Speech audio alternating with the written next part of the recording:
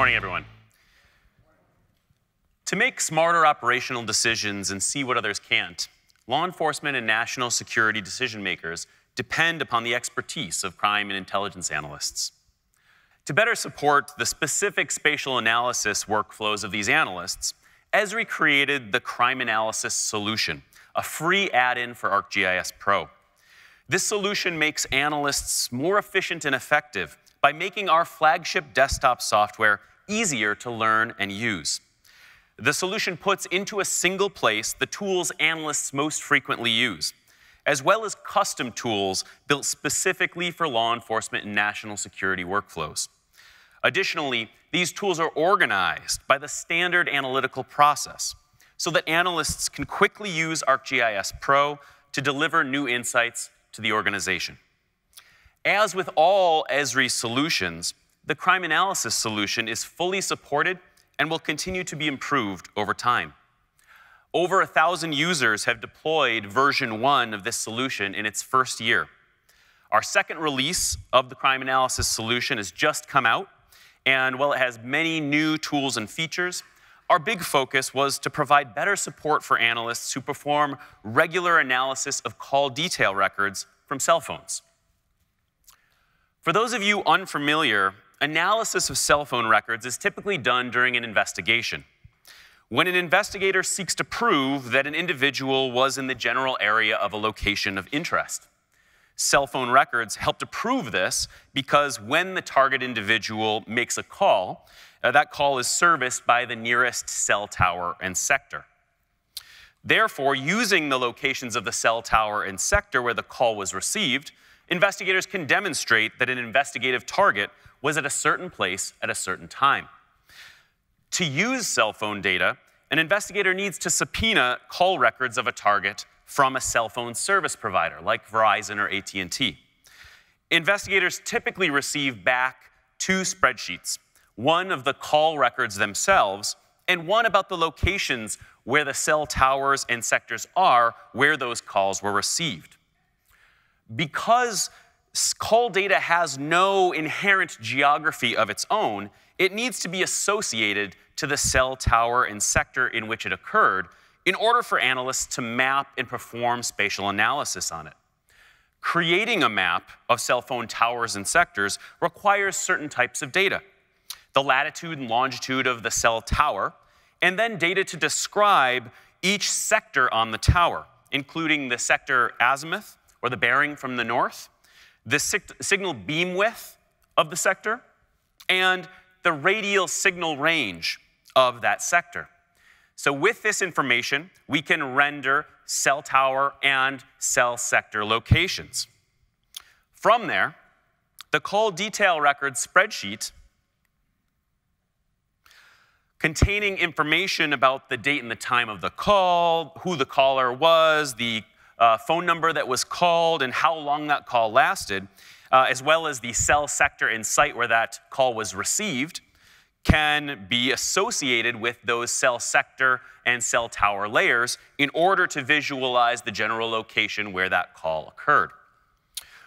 Once the cell towers and sectors have been mapped, the call detail records and the call detail records associated to them, we can then perform a wide variety of analyses to uncover the spatial and temporal patterns that support the aims of the investigation.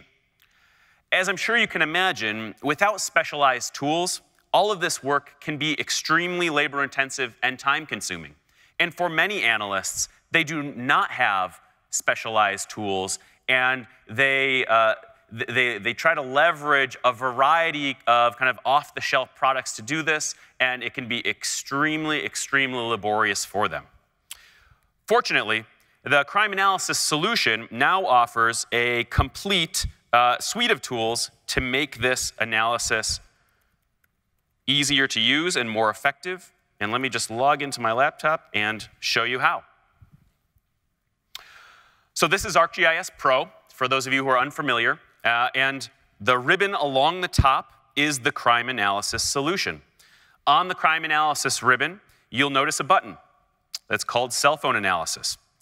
Here we'll find tools for data management that let analysts take any tower data from any carrier, and things like this spreadsheet containing the latitude and longitude of each cell tower, and then that data that we need to map the cell tower sectors, the azimuth, the beam width, and the radius.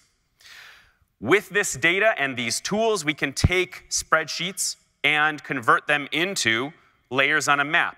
So here, the cell tower layers, and for each cell tower, the sectors of each of those cell towers. From there, we can take call detail records, like this example, containing all of the information about the call, the date and time when the call occurred, the length of the call, the subscriber and destination phone numbers, and the switch, the site, and the sector where that call was received.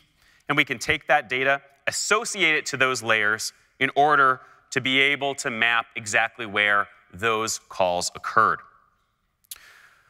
So getting the data on the map is the first step, but additionally, we've built several tools for the spatial analysis of cell phone data that analysts will find useful. First, for pattern of life analysis, analysts can use the incident sequence tool to take call detail record data from a target cell phone, like this, and visualize those calls in the order in which they occurred, creating a sequence map that enables you to see how that target moved over space and time, as evidenced through his call detail history. To further improve the visualization of time in a sequence analysis like this, analysts can also create these call detail record sequences in 3D, where the height of the call represents the duration of time passed between each call. With 3D, it becomes easier to identify the time gaps or short bursts of activity that are details about a target's pattern of life, which an investigator might like to know. This 3D visualization can be created using the Features to 3D by Time tool, and that tool can be applied to any point or polygon data to visualize time in a third dimension on a map. So if you're looking at this example and you're saying, hey, this is great, but I don't do cell phone analysis, if you have an application where you might like to be able to visualize time as a z value in a 3D environment to better understand the temporal patterns within your spatial data, you can use this tool. Analysts can also use our repeat call patterns tool to answer questions about where a target phone was when calling another phone of interest. In this example, we've mapped cell towers and sectors of call detail records from 2 separate phones. Using the repeat call patterns tool, we can quickly discover where each phone was when they called the other phone and understand the locations where each phone was most commonly at when calling the other phone. Now, depending upon the particular investigative question you're trying to ask, you can apply this tool not only in this example to cell tower locations and understand what tower both phones were at, but you can also apply it to the sectors themselves. So depending upon which type of geography you're using for your analysis, you'll get a slightly different result.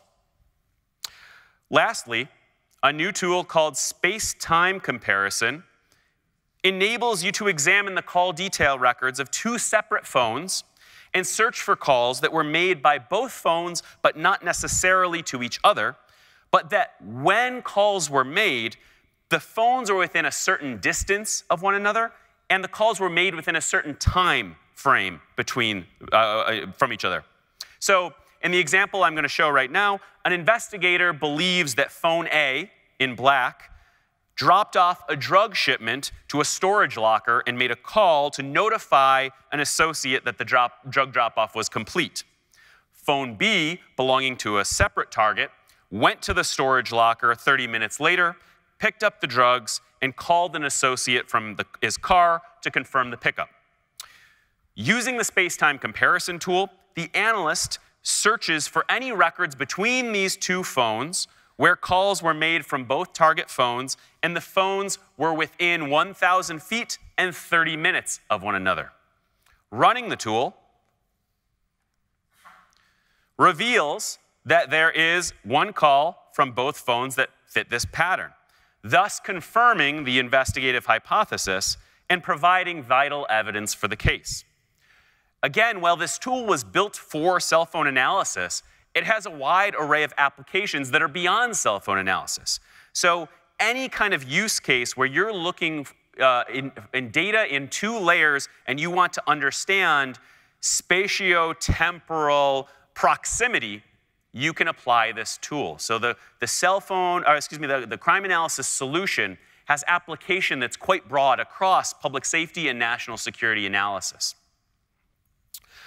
When an analysis is finished, it can be shared as a hard copy map using a layout in ArcGIS Pro. This layout shows a map of the overall call pattern, as you can see, imagery of one cell tower, sector and the suspect's residence, and a list of calls. And a map like this is suitable for printing or for sharing out as a PDF. Analyses can also be shared out of ArcGIS Pro as an animated video file, if that's appropriate for court, or increasingly as an interactive story map using ArcGIS Online or ArcGIS Enterprise. Here, I've used the new ArcGIS Story Maps app to create an interactive briefing telling the story of the investigation. As you can see, I can click on sectors and get information about the calls, and I can additionally click on locations relevant to the case, locations where burglaries occurred, where the suspect lived. And this interactive briefing helps make the analysis appropriate for audiences, juries, internal reviews, the public, by contextualizing it inside the larger case.